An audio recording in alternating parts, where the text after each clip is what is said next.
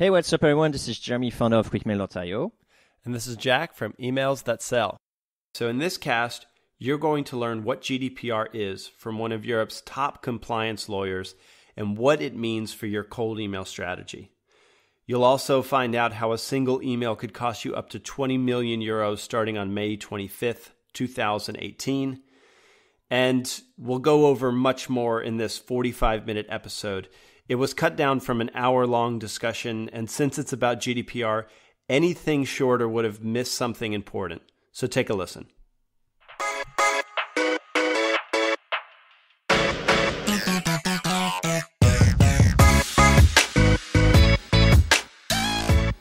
All right, so we're joined today by Jonathan Armstrong.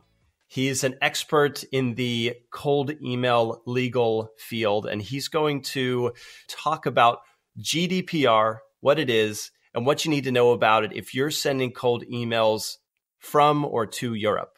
Jonathan, thanks for joining us today. Thank you. My pleasure. Thanks for having me here. Yes, I'm Jonathan Armstrong. I'm based with Caudry. We're in London. I'm a lawyer, so I've done data protection stuff since the early 1990s. I'm also a fellow of the Chartered Institute of Marketing, so I'm trying to look at these aspects from a marketing concept as well as from a legal background, and you can find out all sorts of things, FAQs on GDPR, glossaries, films on our website at caudrycompliance.com. Cool. So, Jonathan, we're here to talk about GDPR. Can we kick things off by just explaining exactly what that is? Yeah, GDPR is the General Data Protection Regulation. It's a new privacy law that should apply somewhat consistently across the whole of the EU. And I'm saying should because the original plan was that the law would be uniform throughout the EU and that existing data protection law would be replaced by GDPR. But that's not really how it's panned out in practice. There's still the opportunity for local regulators to put their own stamp on GDPR, and there's the opportunity for local parliaments, so national parliaments, to alter GDPR as well. So the UK government, for example, there's some legislation going through the UK Parliament at the moment that will be different from some of the other jurisdictions. So a great idea in some respects to have uniformity across Europe in privacy law, but it's not how it'll work out in practice. Are they going to be more stringent? Is that, the GDPR is going to be a base, and on top of that, nation can make it stronger, or can they make it more lenient? Yeah, they can't really make it more lenient. They can make it more stringent. And the UK proposals, for example, have some extra criminal offences that people doing email marketing could commit. So under the new UK draft law, for example, if you're given anonymized data to mail to, and you put an identity to that anonymized data, maybe by joining it up with some web stats that you've acquired to identify who the individual users are, that could be a criminal offence in the UK proposals. So in most countries, their national laws are adding something on top of GDPR. And there's one other thing, of course, to remember. E-privacy laws are being updated at around about the same time. So there are already laws on things like marketing, the rough equivalent of canned spam across Europe.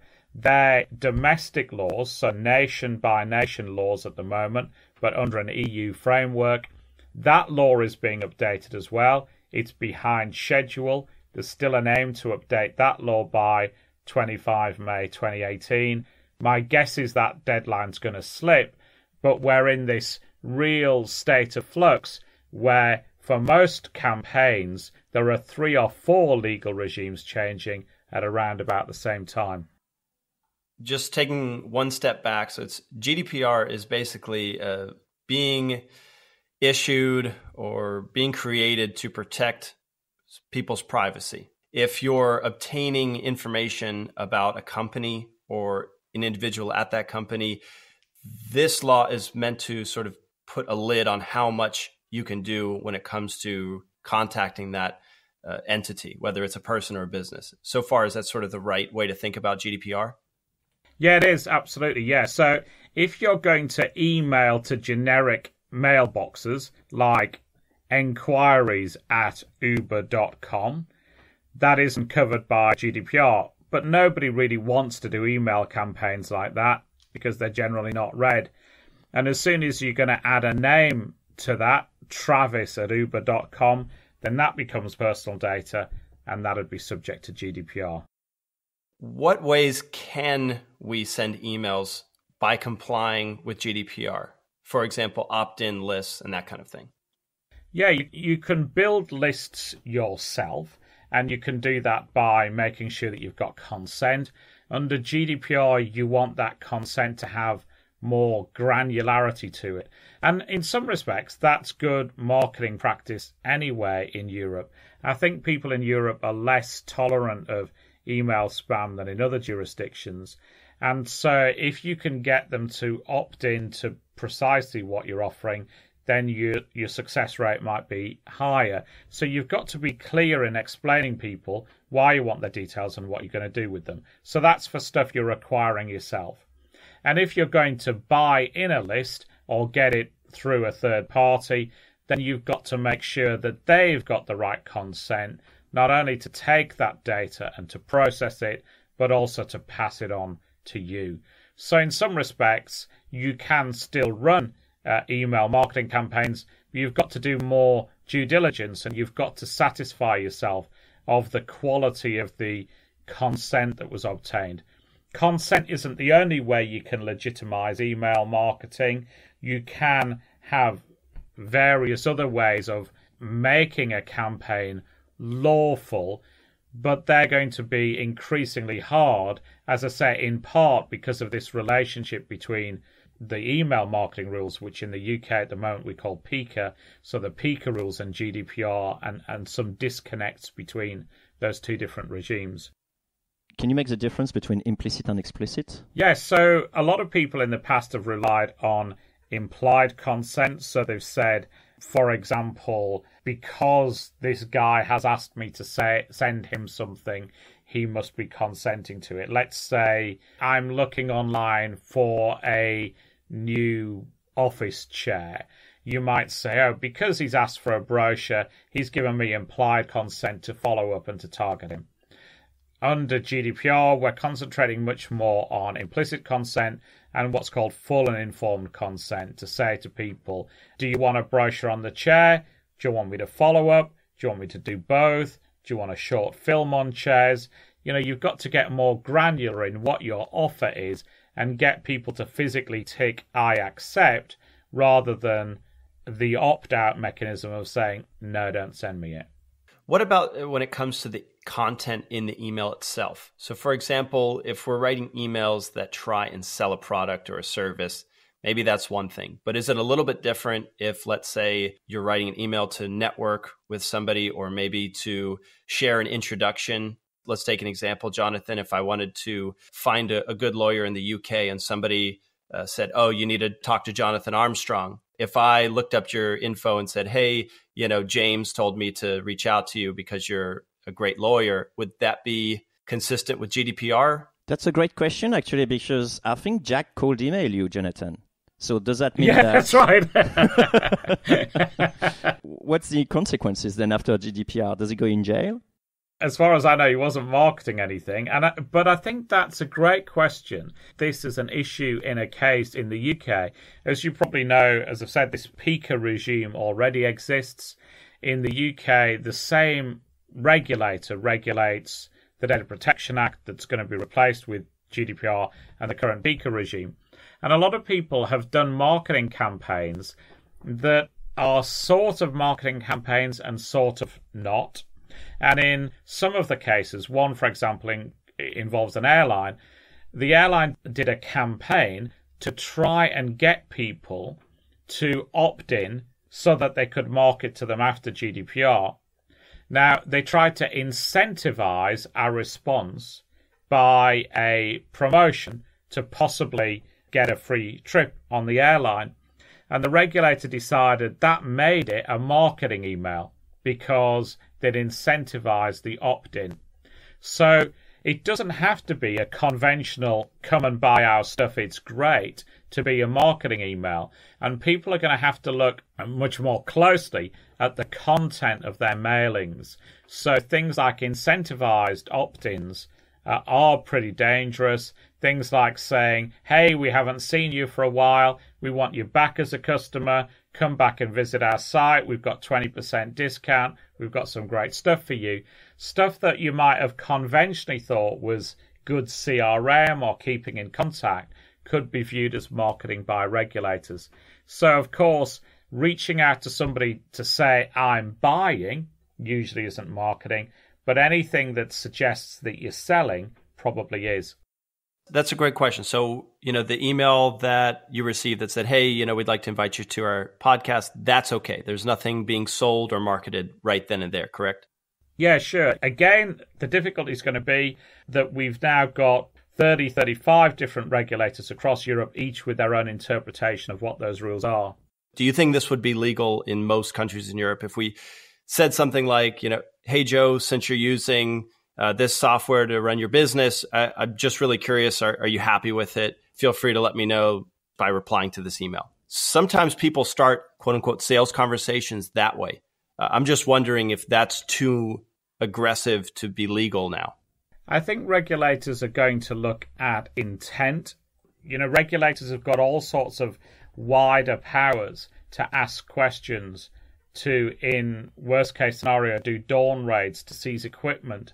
So if that does attract attention, I think they're going to be asking questions about, what was the end game?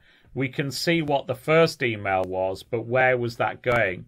And bear in mind that some of these investigations are started with only one complaint. We've got cases where the mailing was to about 3.5 million people. One of those individuals complained, and that still triggers an investigation. So a lot of this stuff is challenging. Obviously, if it's genuine relationship building, like email equivalent of LinkedIn type connections, I think we've got something in common, can we chat? Then that's less likely to attract regulators' attention than, the sort of campaign that regulators don't like, where people say, can you fill in a questionnaire? Then they're using the questionnaire to sell people on the back of the responses that they've made. So I think regulators would say in most cases, whether or not that's a marketing email, you've not fairly disclosed the purpose of your content. And bear in mind the fact that under GDPR, even if it's not a marketing email, if it's not regarded as fair, it still falls foul of GDPR. Not regarded as fair. What do you mean by that? So data controllers, so those organizations that have got data and are under an obligation to use data fairly under GDPR.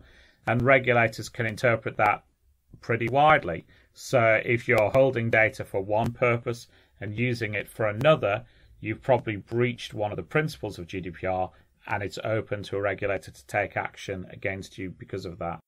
Does that mean that cold email as a whole is just becoming illegal under GDPR then? I don't think it becomes illegal, but I think that you probably have to go through more checks and balances than you used to. In most cases, I think to run a largish campaign, people will want to go through what's called a data protection impact assessment. So this is a process for checking the privacy risk behind something that you're doing. So let's say you're going to acquire a mailing list and you're going to mail out to people as part of a big campaign. You'd want to do a DPIA first.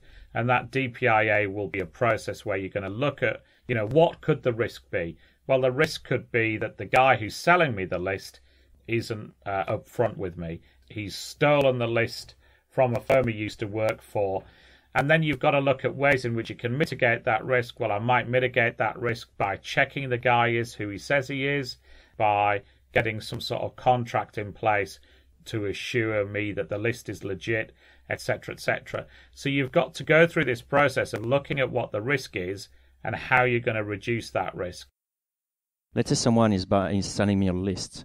Does that mean that I have to make sure that he got consent from the people on his list, that they're okay to receive sort of marketing emails? He gave that to me, and then he transferred the rights of the consent over to me. Is that something even feasible under GDPR? Yeah, he's got to have got consent to you using the list. And you've got to be able to evidence that fact if a regulator asks for it. So you would want to have a contract in place with the guy who's selling you the list, which says, yep, I promise you there's 100,000 on this list.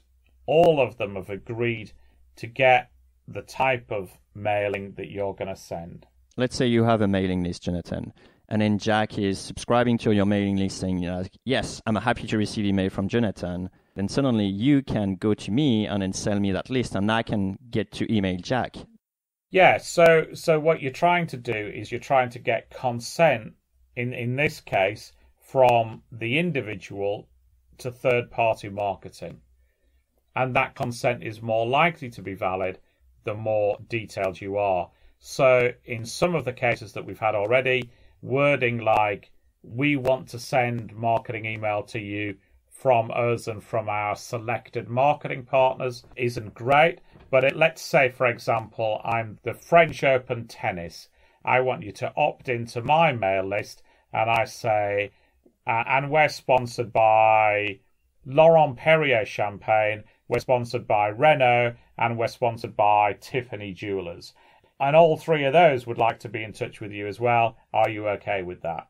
Yeah, I got it. So it's basically a tick box that I make sure I tick every time that says, do you agree third party to contact you? Yeah, exactly that. And you're trying to get the consent as good as you can get it.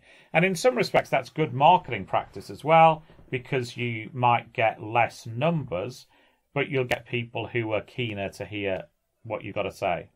So I understand this is in the marketing world. We're more into this sort of like sales world when we are doing like cold email. We're reaching out. We're a business. We're trying to make money, obviously, because that's the sole purpose of a business. How we are going to get new clients on the outbound side. So inbound being someone comes to my website, is interested, he wants to contact me. But if no one knows about me, especially if I'm a startup or a small shop business, I need to go out and then find those customers. So let's say, for example, I figured out that your company is a great fit for what I have to offer. How on earth am I going to then contact you if you're a European company? I think that does become challenging under the new regime. I think the safe way of doing it is to go generic rather than specific. But I know that from a sales point of view, that's not going to get you results in most cases.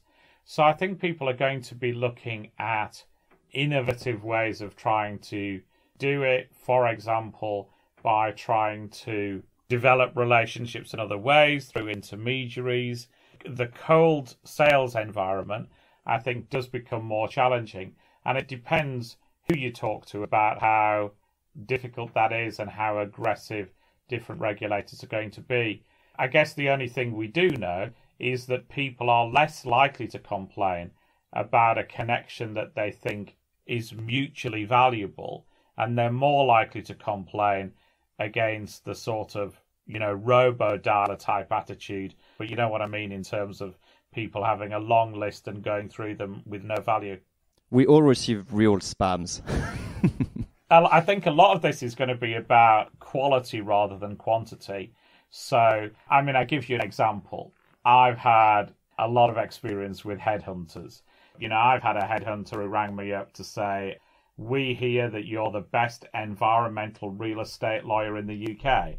And I say, I've never done environmental real estate work, full stop. And the guy says to me, come on, you're just being modest. Sing your own praises. Right? Now that's an amusing call, but it puts the phone down on me. But I put the phone down. Equally, I've had headhunters who say, can you give me 30 seconds? If you're not interested after 30 seconds, put the phone down on me. They've given me a 25-second pitch. It's been really good. The end of the 25-second pitch is, I'd love to have 5 minutes to tell you more. Yes or no? You say yes. 5 minutes, they finish on 4 minutes 30. That's the way, I think, to build, a relationship, whatever you're selling, whether you're trying to sell somebody into a new job. You've got to be respectful with people's time. They're less likely to complain, I think, as a result. That's pretty interesting, because I think that initial pitch is exactly what we focus on if you're sending a cold email campaign, because, hey, click here to buy just doesn't work. So I'm hearing, and I just want to make sure this is the message, do we need to take the conversation back a couple steps before the actual quote unquote selling begins? So in other words, don't fire off a batch of emails that ask people to fill out a form or to have a demo with your stuff. Instead, maybe take a few steps back and just find out if they're doing a certain activity that might make them a good fit for the company. Maybe take a step back and try and introduce yourself, and maybe schedule an in-person meeting just to sort of network. Maybe it's just ask a few questions about the company and be very upfront with what you're doing. So for example, Jim, I see that you have a landscaping company. I'm an entrepreneur looking to create a tool to help landscapers like yourself. I have a couple questions about your business. If you're okay with jumping on a call, just hit reply. Otherwise, thanks for reading. P.S. Full disclosure, I would love to learn more so that I could deliver a great product for you guys. Would that be somewhere in the right direction? Yeah, no, I think that's right. We're sometimes in the same situation that we get client A will say, actually, I was talking to a guy who said he'd be interested in the sort of stuff you're doing around GDPR for us. Can you mail him some stuff? Well, because we haven't got a direct consent, we're saying, Jack said you'd be interested in getting this. Here's some FAQs on the type of things that we think are issues in GDPR. If you want to know more, let me know. It probably just boils down to, does this person want to receive that mail that you just sent them? Did they just read it and get upset enough to go file a complaint with the GDPR folks? Yeah, I think that's right. And bear in mind the fact that there are people in Europe who think they can make money out of receiving spam email and running along to regulators and then asking for cash. There's not a lot of people like that around, but there are some who just believe that, the receipt of a spam email furthers their home-based business of suing marketers. That's comforting. I'm going to sleep really great tonight. Hey, talking about fines, there's a lot of confusion about, I think it's 4% of the global annual revenue, or 2 millions. Am I correct with the numbers? 20 million 20 euros. millions, yeah. And I read the GDPR, and I think it says or. One or the other, whichever is the greatest. And on the internet, you find, it's going to be 4% of your revenue. And then 4% of my revenue as a small company is not that big a deal, but 20 million is, I'm out of business. So what's the reality here? Yeah, you're right that it's complicating, and you're right that there's a lot of bad information out on the internet. We made a short film called GDPR Fake News. We're going to link it in the show notes. Yeah, do. My colleague's a big fan of Penn and Teller, so he thought it was a great idea to try and explain GDPR fake news in part through the world of mime. So you'll guess how successful it is when you watch the film. But one of the big lies that we see is it's 4% of profit. It isn't. We've had clients that said, we haven't made a profit for 4 years, so we're pretty relaxed about it. License to send cold email for free. The easiest way of looking at it is, if you're small, the maximum potential fine is 20 million euros. If you're a larger business, then it's 4% of your global annual revenue. Obviously, if that figure is higher than 20 million euros. But for most of the people who are doing marketing campaigns, 20 million euros is the number to concentrate on. Now, will the fines get as high as that? Probably not. In the UK, the fines under PICA, are at all sorts of levels. The fine that we talked about for the airline, trying to generate opt-in, ends up around about the $100,000 level. I would expect fines for marketing campaigns not to increase hugely above current levels. So I'd be surprised if an isolated marketing campaign got to a fine of above 1 to 2 million euros. But obviously that's still what we would call a good night Vienna moment for most houses. You know, there's little difference between a 2 million euro fine and a 20 million euro fine because they're both fatal. What's the formula to figure out how much somebody should get fined? You know, is it how many people were on that campaign? How salesy was the content? It's a super complicated formula, actually. It's harder than you would think. We've done a piece on fine calculation for a client to try and show how to calculate a fine for different eventualities. And that table is probably about a dozen pages long in terms of the aspects of the equation. So to simplify it, different bits of GDPR have different penalties. So it isn't 4% above the board. Some are 2%, for example. That's one bit of the equation. Which category of fine does it sit in? Then the second thing that you're looking at is what's called aggravating factors.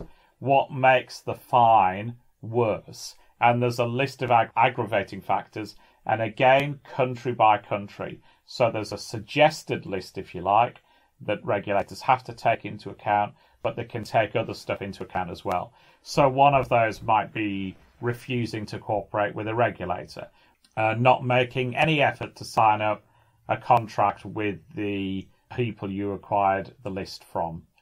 And then at the other end of the scale, there are what are called mitigating factors, so good things you did. So, for example, reaching out to a regulator, telling the regulator you'd messed up, and self-disclosing the issue, cooperating with a regulator, making sure that there was no harm to victims by, I don't know, offering some compensation.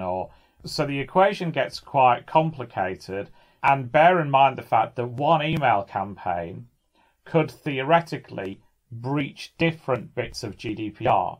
So let's say, for example, you mail somebody in an unfair way with data that you shouldn't have acquired, that you acquired from somebody without having a written agreement in place, and that data was out of date, then you've committed 4 separate offences under GDPR, which could be at different fining levels. Okay, I have a ton of questions about obtaining data. Let's say, Jonathan, that I check out your business page and I see that you're using WordPress to set up your website. I mean, is that data that I can talk about because it's kind of there in your source code that's technically out in the public? I personally wouldn't have too much trouble with that, I think. The fact that you're using a particular type of software, in most cases, it would be that the corporation is using the software rather than the individual. So you'd question whether that was personal data at all. You know, let's say I'm a WordPress administrator, then that's personal data. But I think it's on that borderline between personal data and not. Okay, so company data is obtainable, kind of go crazy with it, just limit yourself on the personal stuff. Is that right? Yeah, as a general rule, if you're taking stuff like attributes of the corporation rather than the individual, then that's likely to be less worrying. Is it that using a company that enrich personal data, as in, his title at work, if I use a company that provides me those data and I use that into a campaign that breaks the GDPR? Well, yes and no. Sometimes enrichment can be a good thing because under GDPR, you've an obligation to make sure that data is accurate and it's up to date. So checking against... What? Yeah. So there could be a case where matching your data with someone else's data, provided that you're doing that lawfully, is a good thing and helps you to comply with GDPR. So it's not necessarily the case that combining 2 data sets is bad. Bear in mind the fact that there is concern, particularly around the online advertising industry, about matching data sets, which is why we're potentially getting these new criminal provisions in the UK legislation. if an employee takes some time out of their day and fills out their LinkedIn profile and clicks the, save make as public button, and they've just uploaded their information to LinkedIn, that's a public website. Is that consent? Is that information that I'm allowed to know about? Yeah, just because it's been made public doesn't mean that it isn't personal data. And this has been the subject of one of my favourite cases of 2017. Basically, this whole thing is a dispute over corporation that provide tow bars to tow caravans, and a guy who reckons that he's got a better way of towing caravans. And his argument is basically that I could use the data relating to the executives of the other business because they'd put it into the public domain by filling out LinkedIn profiles, etc. And the court have effectively said that that isn't the case. So for those tech geeks, the case is called Alco Koba. I just think insofar as court cases are ever amusing. So basically you're saying that, I can't necessarily use the data because it's public.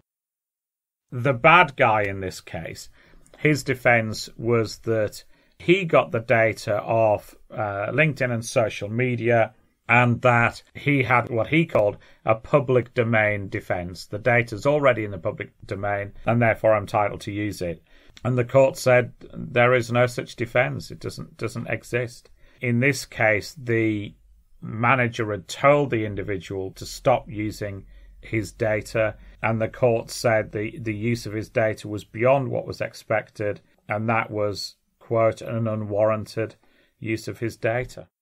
So it seems like basically the law is extremely stringent, and we're relying on what the recipient judge is a spam or not. I think that's right. I think if you upset recipients, then you're more likely to face consequences, I think. What about data processors? So for example, QuickMail, so I'm the owner of QuickMail. It's a tool that helps people to do cold email.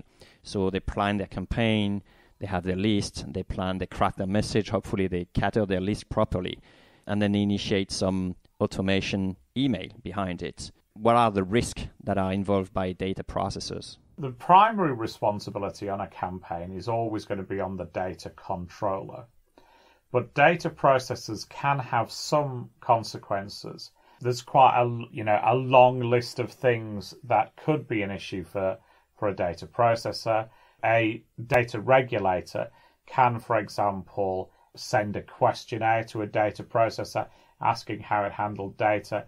In extreme cases, it can go along to the data processor's premises. Let's say yours is a cloud service and you maintain the server. They might be able to go along and look at the server and see what it's doing. In some cases, data subjects can bring litigation against the data processor directly. The data processor would have the right to get money from the data controller if they had to pay damages and it was the data controller's fault, but the data controller might have gone into liquidation, for example, so the data processor could be left holding that. So there are quite a lot of obligations on data processors that don't exist under the existing law, and a data processor's life does get tougher under GDPR than it is currently. Maybe cold email is a bit gray area, for example, but what about marketing tools? Like, you can upload a list, say, tick a box like, yeah, obtain their consent, and then in fact it's not the case, one person get upset, then sue the data processor and the data controller. Then what happens? Does the software that was just scheduling emails and then sending emails, I mean, to some extent we could even say Gmail, if I actually send an email to someone that gets upset, it's a cold email, then can they actually sue Gmail for sending that email? Or can they sue this marketing automation tool for sending that email? Yeah, in most cases, a consumer has the right to sue either. And then there has to be a sort of attribution behind the scenes. So the consumer gets his damages, and then there would theoretically be a second piece of litigation between the processor and the controller, working out the fair proportion. Let's say you did something bad, you had to pay me $1,000, then there might be some second litigation where you say, hang on, I've just paid $1,000 out to Armstrong, but 80% of the fault was with the data controller because they didn't put in the right data, and so they should pay $800 and I should only be left with $200. So there can be this attribution, if you like, of damages after the data subject's been paid out. But again, they're very much the complicated bits of GDPR towards the end of GDPR that not many people have got to yet. But there's all sorts of potential traps for data processors as well in GDPR. And that's why we're seeing the start of this almost war of contracts between data processors and data controllers. We're already seeing data processors say things like, if you're going to use our software, then you have to give us a guarantee that you're going to use it lawfully. And if you breach your guarantee, then you're going to pay us 20 million euros or whatever that clause is saying. And in some respects, that's a bit awkward, isn't it? You know, if I buy an automobile and I go into the showroom, the showroom doesn't say, do you know what? You could kill someone with this car. You could drive over the speed limit. You could do all sorts of bad things.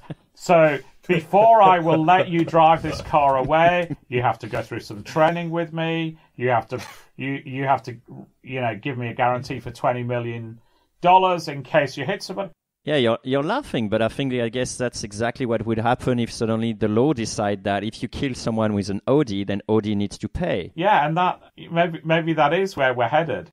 It's almost funny to think Audi being responsible for somebody getting a crash just for driving their car. I'm wondering, why was GDPR drawn up in the first place? Was it mostly to protect a consumer against getting a mass email campaign that's reaching millions of people? Or is it something a little bit more down to earth?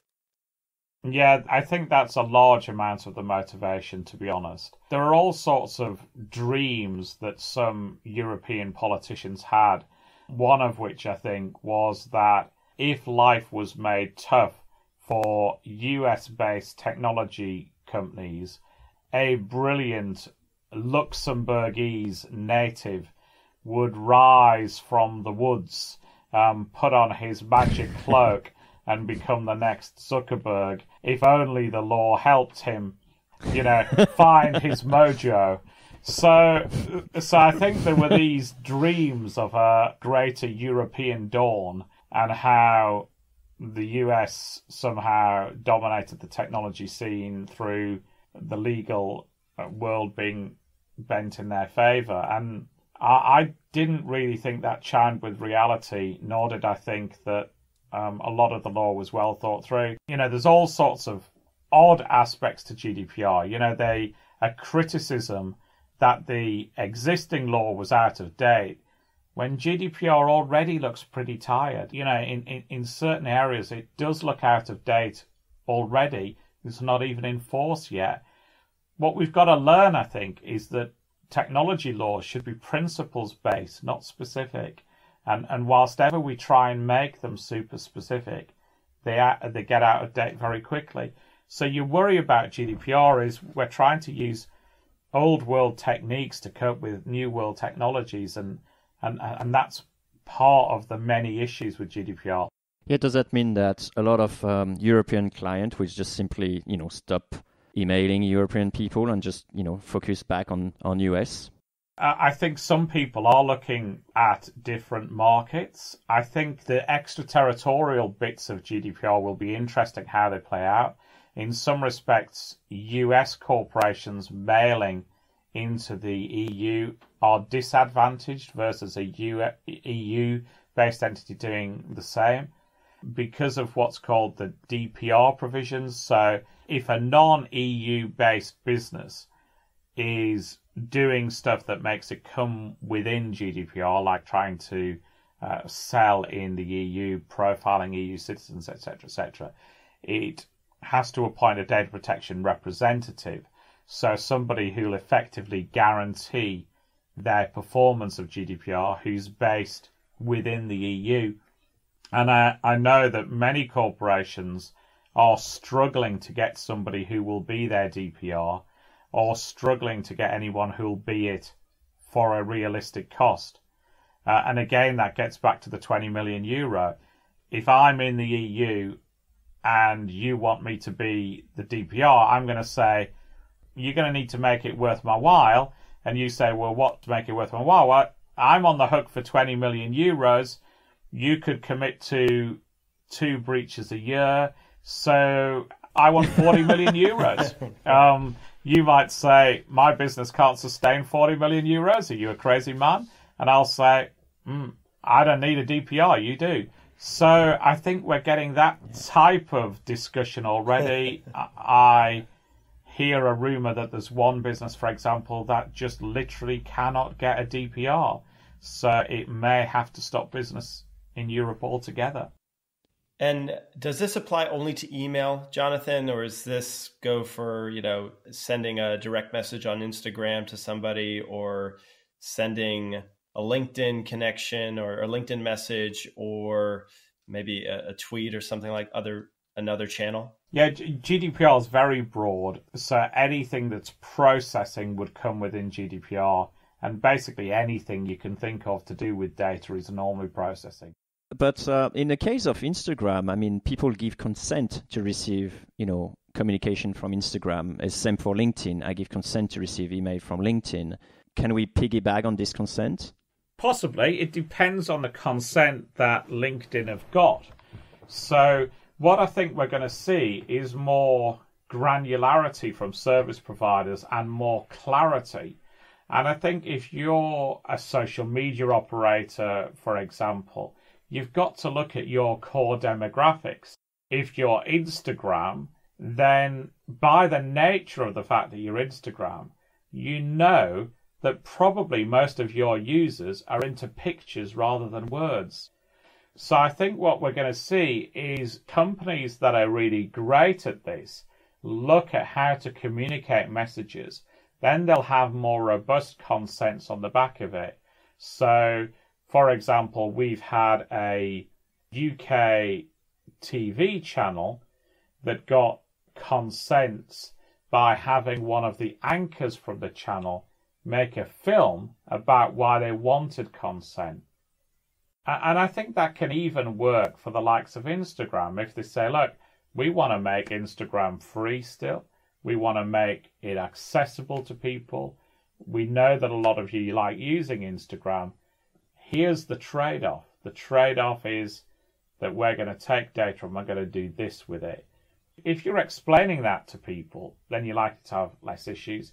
And if Instagram can get that consent to monetize that data by passing it on to you, then your consent's more valid and you're less likely to have trouble with GDPR. So for most businesses, it's not like the day of death. It's not the day that marketing dies. Looking at it positively, I've said I'm no great fan of GDPR. It's here. We've got to use this as an opportunity to reevaluate what we do, to be more engaging with the people we're trying to sell to, and to use this as an opportunity to improve the quality of our campaigns. And you know what? If we do that, and if we get it right, and if we listen to people, they'll buy more of our stuff anyway. Yeah, that's definitely true.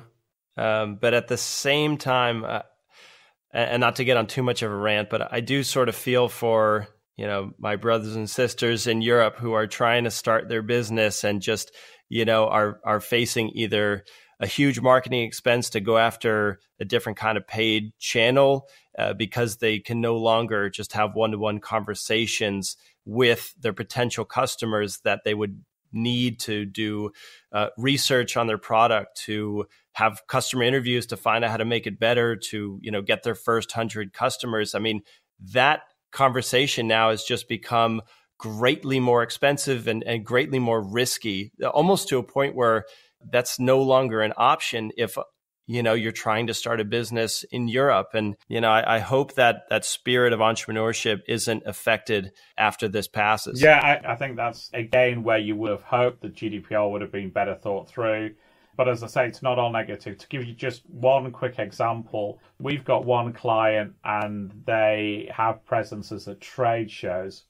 And they are obviously worried about GDPR. And in the past, what they've done at trade shows is they've used those laser guns to scan people's barcodes, and then they've mailed the hell out of those lists when they've got back to base.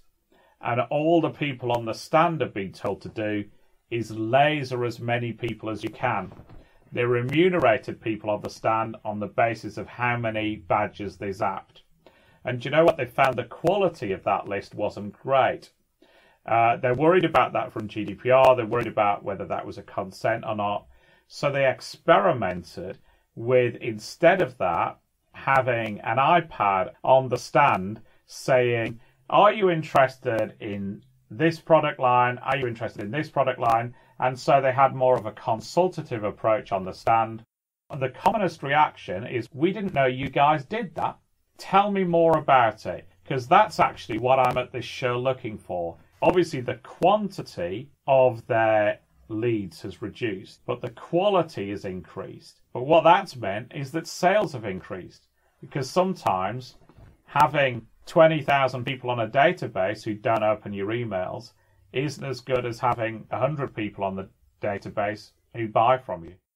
Do you think it's going to be like cookies disclaimer on websites? Like, those banners that says, hey, click OK, and no one really pay attention to. Do you think it's going to be the same as GDPR? Or they will require, one user complaining kind of thing? Yeah, I think the ability of people to potentially make money out of infringement is slightly different versus cookie laws. I agree with you in some respects that bits of it are as pointless as the cookies laws. I know that there's an interesting correlation between, as the law gets tougher, the number of complaints that the regulators receive drops. In part, I think, because people are more annoyed by the box they have to click through than they are by cookies. I think that elements of GDPR will be like that. Yeah, people will become annoyed by, I want that brochure on, office furniture. I don't want to fill in a form that takes 10 minutes for me to get the office furniture brochure. So I think a lot of organisations are going to have to take a really pragmatic approach to how they're going to do this. How many companies are ready, in your views, as is 100%, 80%, just 10% of companies are ready for GDPR? None? What's your view on that? Closer to none than 100. We have done an exercise with an online GDPR assessment tool so that people could self-assess where they thought they were. The average corporation thinks it's about 35% of where it needs to be to comply with GDPR. If you're a European company, obviously we can't send unsolicited, unopt-in kind of messages for the most part within Europe. That also applies if you're sending it to the US? No. You can basically send what you like to the US. GDPR won't apply to that communication to the US. GDPR is there to protect EU citizens. You know what? I think it'll just be a bit of a game of watch, listen, and learn as the rollout date comes through, and I'm sure cases will start popping up that we can all just sort of stay educated and up to date on how it's being enforced and how it's changing. Oh, I'm sorry you had to listen to 45 minutes to discover that basically any cold email with the intent to sell that is sent to your EU citizen without clear, explicit consent from that person will be deemed illegal under GDPR. So, if you want to never break the law, you probably should refrain from cold emailing people in Europe. Might be a good opportunity to explore a bit more your inbound strategies here. And for those who need to contact people within the EU, and make sure you have an explicit consent from your prospect first and that you're comfortable with the legal risks involved. Hey, cold emailer. Yeah, you.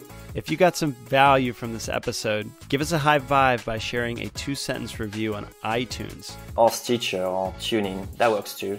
It's a quick way to help other growth-minded folks like us find this podcast. So they can send awesome emails. And make everyone's inbox a better place. Thanks.